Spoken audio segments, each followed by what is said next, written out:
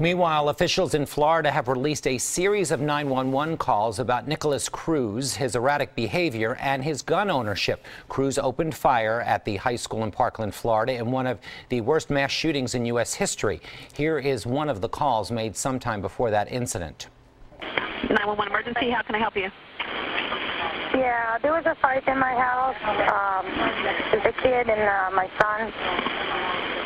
Okay, I'm punching him, and now he left the house, but I need somebody here because I'm afraid he comes back and he has a lot of weapons.